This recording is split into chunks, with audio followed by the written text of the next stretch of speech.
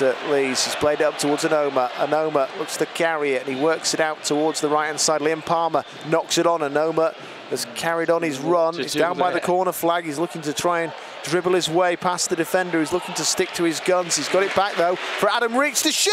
He's done it again. Adam Reach has done it again. A similar position to last time, but I think he's just topped it. That's even better. Well, that left foot of his is like, well, it's like a rocket launcher, isn't it? That's just flown in. We have liftoff here at Hillsborough. It's Sheffield Wednesday 1, West Bromwich Albion 0.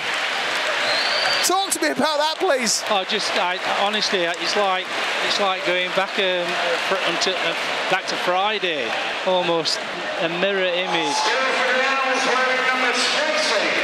I think even he was watching on the giant screen. Yeah. Is he having his own goal of the year competition? Probably, yes. Yeah, that was nothing short of brilliant. Amazing. I mean, you know, to do that, it must be unbelievable.